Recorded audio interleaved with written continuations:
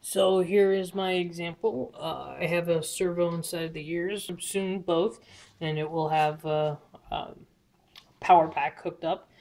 Probably going to use coin cell batteries, but right now let me plug in the power. It's temporary at the moment.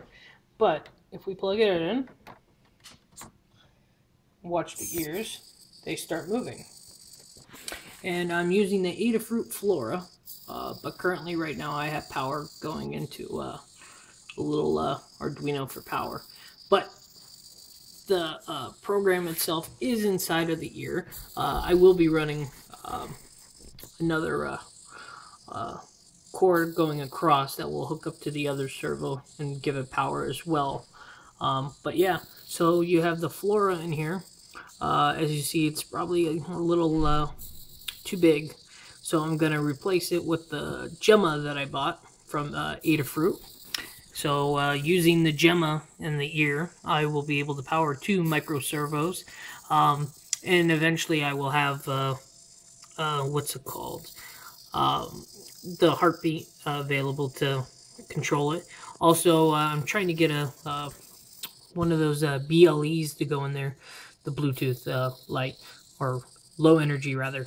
And what that will do is allow it to send a signal to the phone, whatever phone you have, a digit or something, and then based on that digit, somebody will be able to have software that can control it to do whatever they want. But yeah, so right now we have it built in here, and yeah. So anyways, that's going to have the Gemma shortly, thanks to Lady Ada and the AdaFruit team.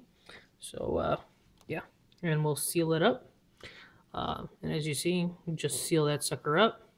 And sorry about my nails. I had Thai food, so my fingernails are colored another color right now.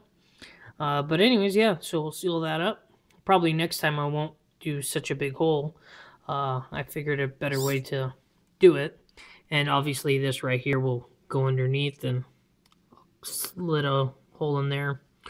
And yeah, we'll just have one cord going across, maybe 2, so that you can actually have 2 ears doing something different rather than just having or 3 rather, power and ground, as well as the signal, so that 2 ears could do something different. But anyhow, there you go.